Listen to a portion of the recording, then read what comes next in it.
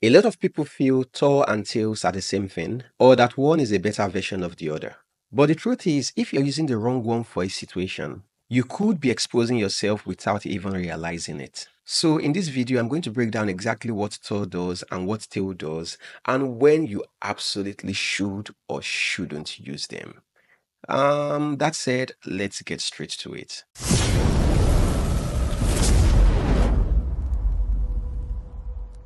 First, let's clear something up. Privacy and anonymity are not the same thing. Privacy is about keeping your data to yourself. You know, your browsing history, your location, your conversations. Anonymity is about hiding your identity. So, who you are, where you're coming from, what devices you're using. Of course, the two often overlap. So, a tool that helps you stay anonymous usually protects your privacy also, but it always doesn't go the other way around. So, the tool you need usually depends on your threat model, who or what you are trying to stay private from. That said, let's talk about Tor.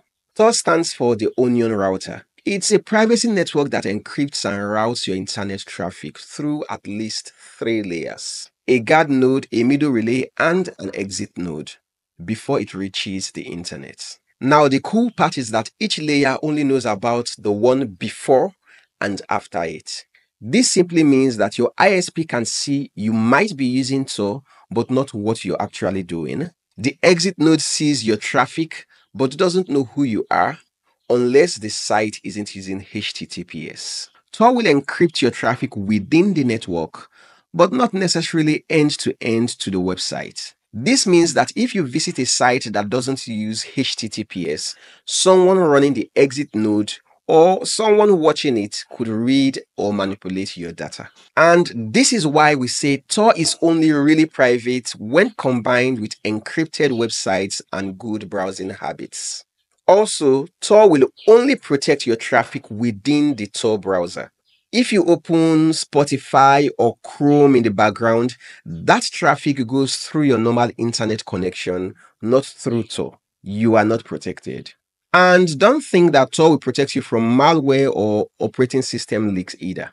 If your system is compromised or even just misconfigured, your anonymity can vanish in seconds. Keep that in mind, and then let's discuss Tails.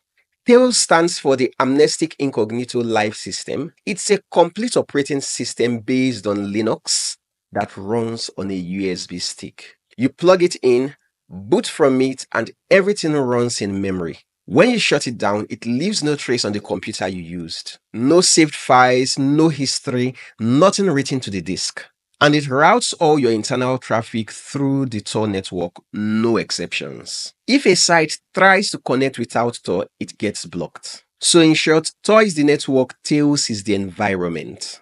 Tails is designed for people in high-risk situations. So journalists working with sensitive sources, whistleblowers exposing corruption, activists in authoritarian regimes, people crossing borders where devices may be searched, or anyone who is about to use a potentially compromised computer safely. That said, let's be clear on something.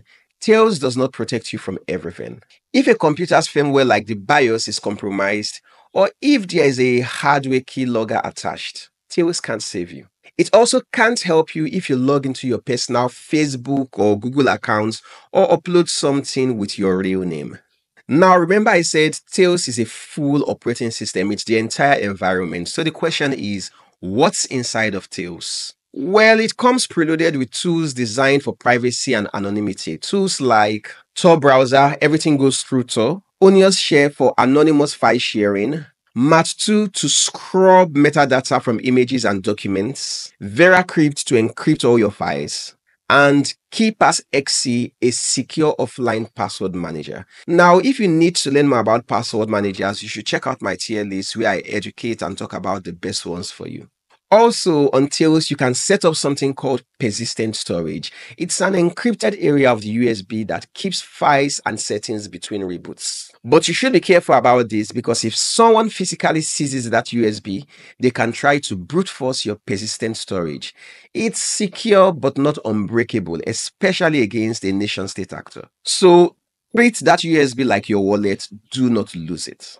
Now, it's apparent that both tools, Tor and Tails, are extremely potent. But let me take a second to talk about what Tor can do and what it can't. Tor is excellent for bypassing censorship, hiding IP addresses from websites, and preventing tracking scripts and surveillance. But then it's not foolproof.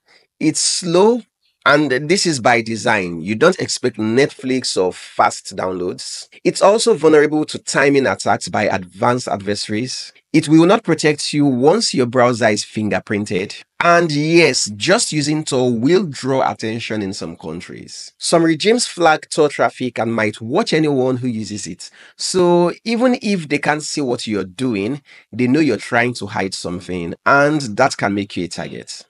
Now let's talk about what Tails can and cannot do. This one is the ultimate solution if you don't trust the system you are using. If you're at an internet cafe, a library, or even a friend's house, and you need to access or send something without leaving a trace, Tails is what you want. It forces all apps through Tor, it blocks everything else, it resets every time you reboot, it can even spoof your MAC address to make your computer harder to track on networks. But none of this means you are invisible. If someone installs a hardware keylogger, Tails won't notice it. If your behavior gives you away by logging into personal accounts, anonymity is gone. And if the computer's firmware is infected, even Tails can't protect you. So when I say Tails leaves no trace, what I actually mean to say is on a local system. You can still leave traces in the physical world, in network logs, or even through behavioral patterns. So at this point, I guess the big question is, which one should you use? Well, let's look at a few scenarios. If you need to block trackers and hide from advertisers, use the Tor browser. Tails is an overkill. If you need to bypass censorship or hide your IP from a specific site, Tor browser is probably enough as long as you trust your own system. If you need to use a shared or public computer, then Tor browser isn't safe. That system might be logging your keystrokes or recording your screen. Use Tails. And lastly, if you're handling sensitive documents or sources, use Tails with persistent storage if needed. But don't lose that USB. And here are my final thoughts. Tor and Tails aren't magic. They both are powerful tools, but only if you understand what they do and what they don't. Tor hides what you're doing.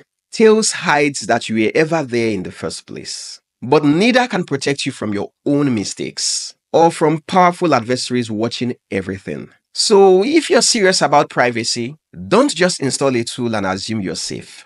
Know your threat model, use the right tool for the job, and always stay cautious. And if this helped clear some things up for you, please remember to subscribe and like this video.